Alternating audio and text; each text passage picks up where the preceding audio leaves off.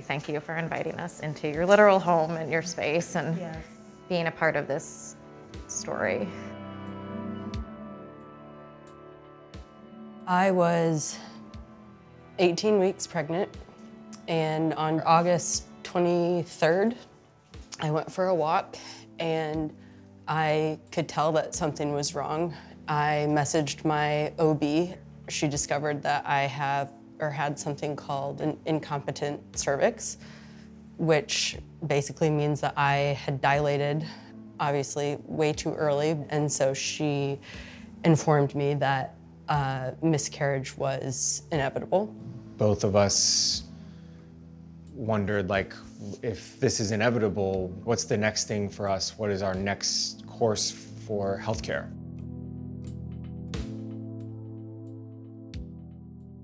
We asked our doctor and we asked the MFM and we asked all the nurses, you know, isn't there something you can do? And they said no. I couldn't make the decision for myself. We couldn't make the decision for our daughter. Our doctors couldn't make the decision. I mean, they were just as furious as we were because their hands were tied. I mean, had they acted, they would have been charged with a felony.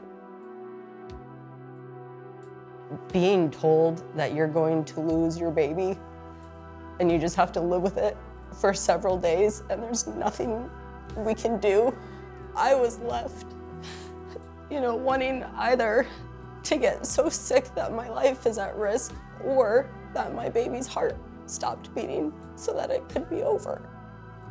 One of the challenges is it's very difficult to travel from Austin. We also are bordered by many states that are just as fucked up as Texas is right now. So that was off the table as soon as we knew that she could get sick quickly or she could go into delivery quickly.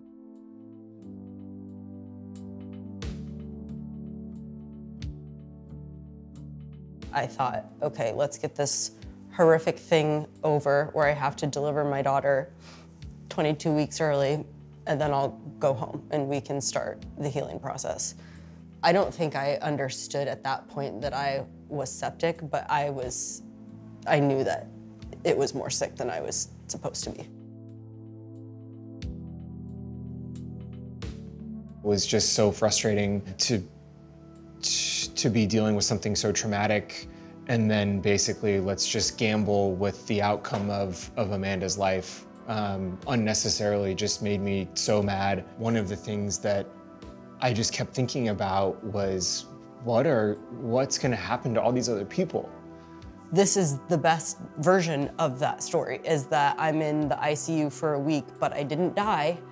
So, you know, you think about all of the people that aren't as fortunate as us and how it's gonna impact them. And all of the staff in the hospitals, everyone was talking about how, you know, these types of laws are not going to end abortion. It's just going to make it extremely dangerous, and the mortality rate is going to skyrocket. I find the notion of pro-life as a talking point to be one of the most hypocritical things. What part of this has been pro-life? We went through 18 months of fertility treatment. So this is something that we wanted and something that we fought for. And we were 18 weeks in when this happened. And from that point on, there was nothing pro-life about what we were going through. Our baby had 3 or 4 days of suffering. Amanda had weeks of suffering, both physically and emotionally, because of this. You know, I don't think we could have saved the baby. That was evident, but we could have prevented a lot of additional pain. We named her Willow because willow trees are known for their strength. Even as I was getting sicker and sicker and the infection was taking over, she was a fighter.